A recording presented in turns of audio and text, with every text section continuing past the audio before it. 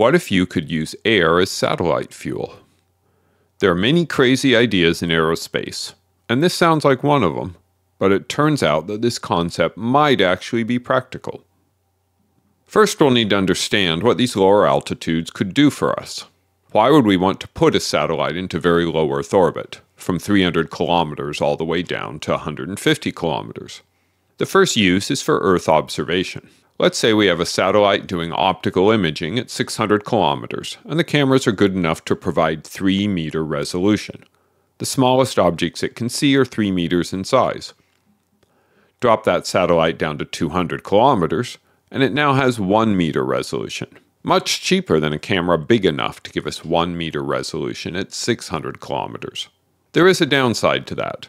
The size of the area we image at 200 kilometers is 1/9 of the size at 600 kilometers, so it may take us longer to gather images. We might not want to replace our satellites at 600 kilometers, but having extra resolution at 200 kilometers might be a great addition. This improvement holds true for other Earth observation technologies. If you're using ground-penetrating radar, for example, closer is always better for observational resolution. The second use is for communication satellites. Your satellite at 600 kilometers has a round-trip time of 4 milliseconds, compared to only 1.3 milliseconds at 200 kilometers. That's one of the reasons why Starlink is so low. Being closer is always faster. A third benefit is that there is pretty much zero orbital debris in very low Earth orbit, so you don't have to worry about debris avoidance. Or, to put it another way, anything at those altitudes is very close to burning up. There seem to be benefits to having low Earth orbit satellites. How would an air-fueled satellite work? The basic concept is fairly simple. You build a spacecraft body and attach some light but powerful solar arrays. At the front, you attach an air catcher. When the spacecraft is in orbit, the air molecules will be caught by the air catcher, enter the inside of the spacecraft, and be shuffled into an ion thruster, where they will be accelerated and exit the thruster, pushing the spacecraft forward. Simple, except, isn't space a vacuum? Where would there be enough air that could possibly work? The International Space Station orbits at around 400 kilometers, and we know that the number of air particles in that altitude is roughly 1/1/1,000,000,000th of sea level. As we get closer, there are more air particles. 200 kilometers, it's 1/10,000,000,000th, and at 100 kilometers, it's 1/10,000,000,000th. Those are some pretty small numbers, but our satellite isn't standing still. We are moving at about 7,500 meters per second, and our air scoop therefore sweeps a much larger volume in space, roughly 10,000 times more.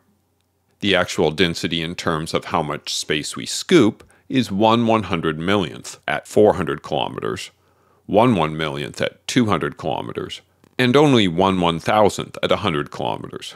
That's more air than I expected. This is why the ISS, despite being at 400 kilometers where there's very little atmosphere, generates enough drag to require it to be reboosted more than 10 times in an average year. Without reboost, it would drop into denser atmosphere and quickly deorbit in less than a year. Which brings up an obvious question. If very low Earth orbit is useful and the fuel is free, where are the very low Earth orbiting air-breathing satellites? You'll probably not be surprised when I tell you there are a few problems. The first issue is that air is not air. At least it's not what I think of as air.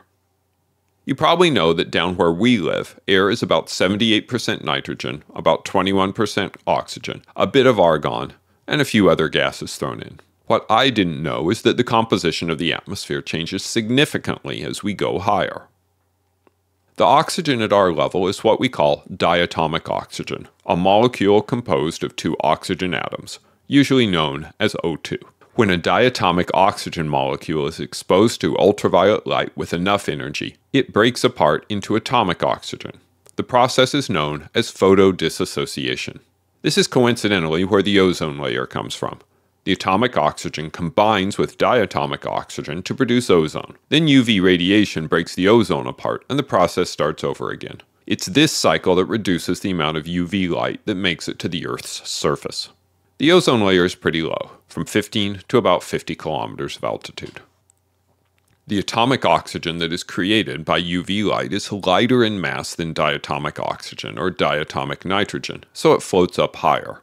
Up at 400 kilometers, the atmosphere is about 90% atomic oxygen, with the rest being diatomic nitrogen, atomic nitrogen, with a little bit of helium. Atomic oxygen is really nasty stuff, worse than diatomic fluorine, which is very high on the nastiness scale. What this means is that in low Earth orbits, we're much more concerned with the effect of diatomic oxygen on materials than the effect of vacuum. The Space Shuttle launched the Long Duration Exposure Facility, or LDEF, on a 1-year mission in April of 1984, deploying it at 475 kilometers. That turned into a much longer mission because of the loss of Challenger later that year, and LDEF spent nearly 6 years in orbit. NASA got to see the effects of atomic oxygen on many materials, and we can see the significant damage during that time period. This problem also shows up on the International Space Station. Despite a protective coating, the Kapton film covering this assembly on the solar panels is totally deteriorated due to the atomic oxygen. The composition in very low Earth orbit, 200 kilometers or so, isn't quite as bad. Perhaps only 55% atomic oxygen, rather than 90%. But we need to remember that the particle density at 200 kilometers is 2 orders of magnitude, or 100 times higher than the 400 kilometer altitude that ISS lives.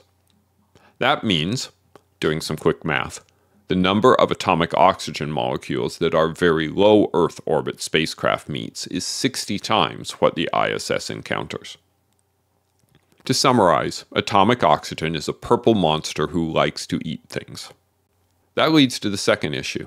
You need to make friends with atomic oxygen, because you're going to try to use it as fuel.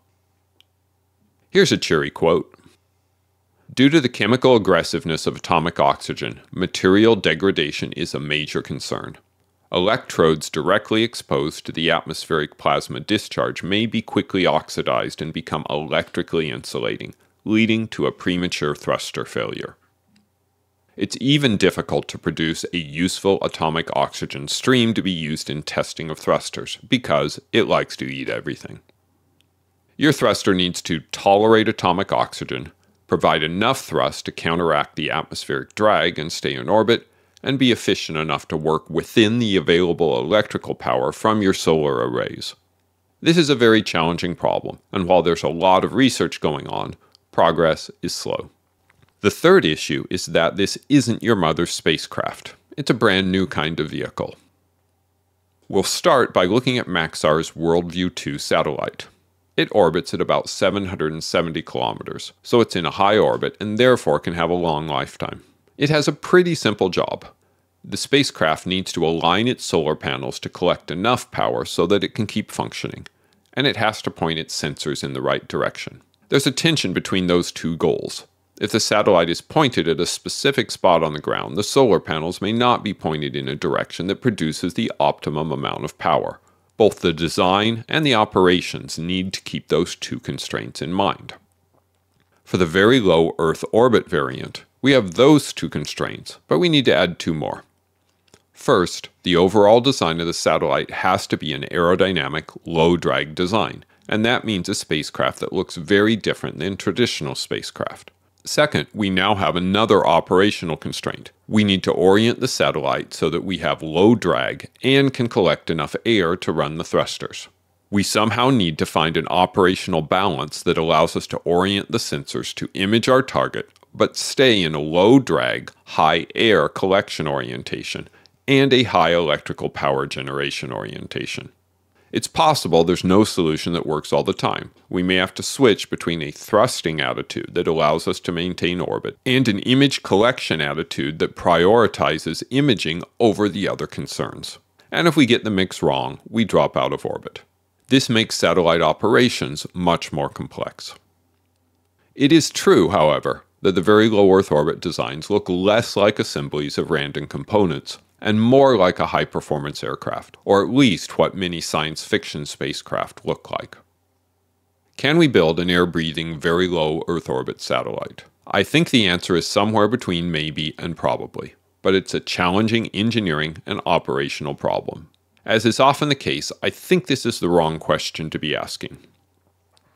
I'd like to introduce you to a satellite known as the Gravity Field and Solid State Ocean Circulation Explorer, or GOSI. To do its job, it needs to hang out in a low orbit of 255 kilometers for 20 months. To keep from re-entering, it has a conventional ion thruster using xenon, powered by 1,300 watts of solar panels. It flew in March of 2009 and stayed in orbit for 55 months. A simple, straightforward design using existing technology lasted for nearly 5 years. The Japanese Aerospace Exploration Agency flew a satellite named SLATS in 2017.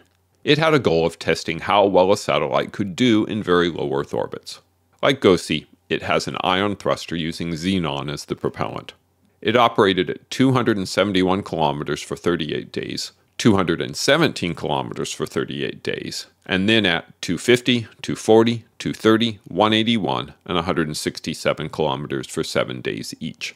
What GOSI and SLATS show is that it is perfectly reasonable to operate a very low Earth orbit satellite using conventional ion thrusters. A better question to ask is whether an air-breathing ion thruster is a better choice for a very low Earth orbit, or would it make more sense to just use a traditional ion thruster? On the plus side, it's a cool technology, and it has the potential to enable very long missions. But it's not clear that thrusters or other systems will survive the atomic oxygen monster for those very long missions. And it has more operational constraints than a conventionally fueled very low Earth orbit satellite. Will it be successful? The Magic 8 Ball says, ask again later, and I think it's right. We'll need to see how the thrusters develop and see some development missions. Maybe there's something there, maybe there isn't.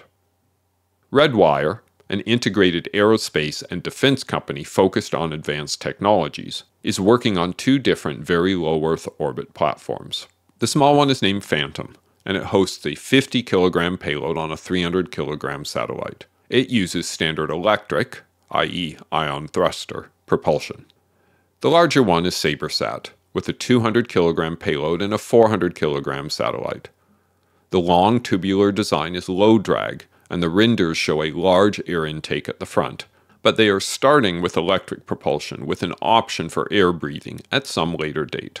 Redwire has made the same choice as the Magic 8 Ball. They are going to build very low Earth orbit satellites that they know will work, and then explore air-breathing propulsion later. And that's the story around very low Earth orbit satellites, both conventional and air-breathing varieties. If you enjoyed this video, the song of the day is Sweet's 1978 hit, Love is Like Oxygen. Eager space.